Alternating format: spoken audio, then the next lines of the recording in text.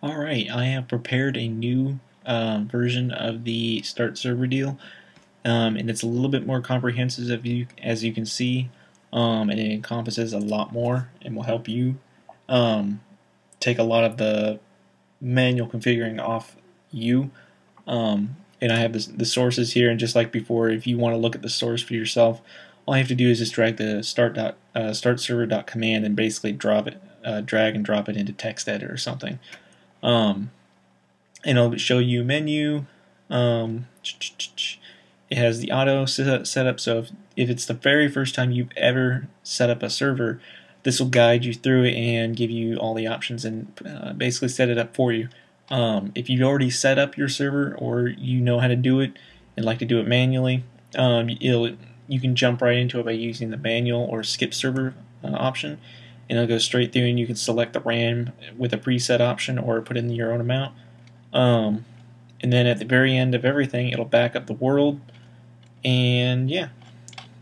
The only difference is now it requires a small item. It requires this little file called graphic. Alright, so these two items are going to be included in a zip file, and that's what you're going to use. So let's do a test demonstration real quick. I'm going to make a new folder and call it server. So all caps. I'm going to toss the graphic, Minecraft server.jar, as well as the start.command all in the same folder. And we're going to drop it in server. We're going to open this up, and I'm going to run start server.command. You'll be presented with this little graphic that says attention. If this is the first time you've ever run the server, please choose the assisted setup. If you are confident on how to set up the server, choose skip setup. If you want to quit, choose exit. And this is version 1.5 because the previous version was version 1, and I added a significant amount of stuff, but nothing really different. So it's still 1.5. And all you have to do is type in which choice you'd like to do. If you want to set it up and have it guide you through it for the very first time, you type in 1 and press enter, or you type 2 if you know how to do it, or you just want to play the server, or for example, you've gone through step 1, which is the assisted setup, and this is the second time you started up the server, so you just need to press 2 to play. You don't have to do anything else. Or 3 because you don't want to do anything. If you put in any other options like it'll come back with not a valid choice, press enter to continue. So we're going to go ahead and press 1, and it says it's not going to ask for your username, so I'm going to hack it. No, it's asking that because later on it's going to put your username in the OPs folder file as well as the whitelist file. So even if you don't use them, it'll already have it set up so you don't have to worry about it.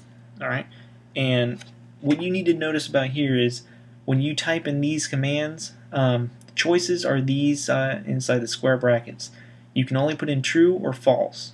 If you put in any other option, you're going to come back with an error when you actually start it up. I could have had it check it, but it would take forever. Or I probably can fix it later on, but for now this is temporary. So if you type in something like false, and I don't want that to do it. I want online mode, I don't want animals to spawn, and a number, let's say like 5. I don't want PvP. I'll just put in this is my seed. And then I don't want false.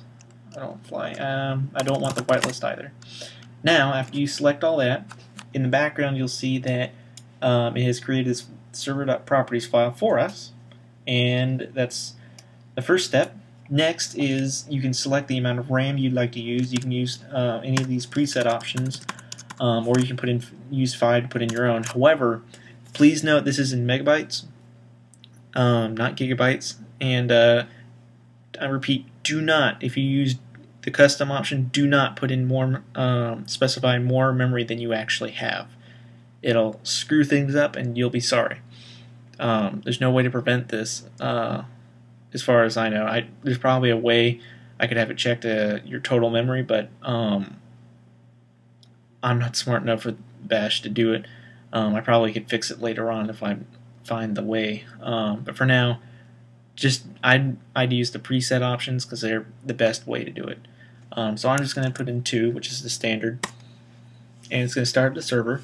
As you can see in the background, it's generating all the other files that we've missed. Alright,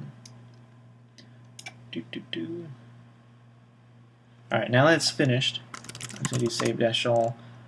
Now I'm going to stop it. And I know it was real quick right there, but what it did was it actually took the world folder and actually backed it up and created this file here.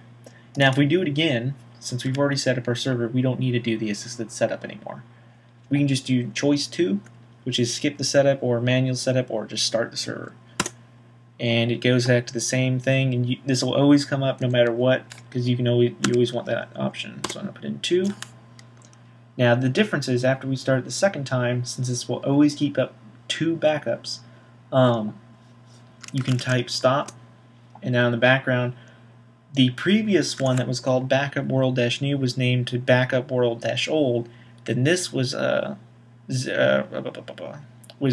archived again and renamed backup-world-new. So technically, this is the oldest and this is the newest, and this is still just the regular world.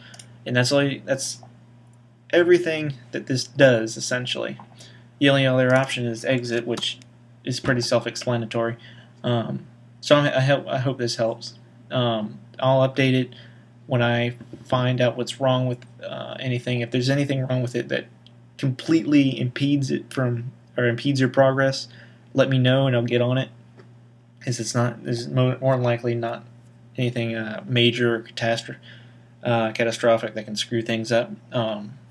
However, there's one thing you need to know, and this will help you. There's 2 things that will happen if you don't have privileges to run it. If you don't have privileges, if you've seen the other video, it'll come up with something that says you do not have sufficient privileges to run this, and it'll say get info. Well, if you type go to get info, you don't have any options to actually give you access.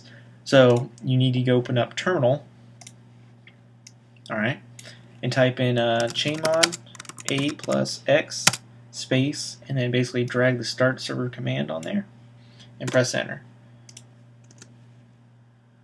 Oops, didn't press enter for some reason. Now it is executable, and that's all you need to do. You should not need administrator access. If you do, you should all you have to do is put sudo in front of it and type your your password and press enter. But that's highly unlikely. And now you should be able to just run it like normal. Yay! The only difference is, remember, that you need to include both the what's it called? The small file called graphic with it. If you don't, you're going to miss out on the title, which informs you of what the options do. So do not forget that. Alright. Hope this helps. Notify me of any problems and I'll get on it.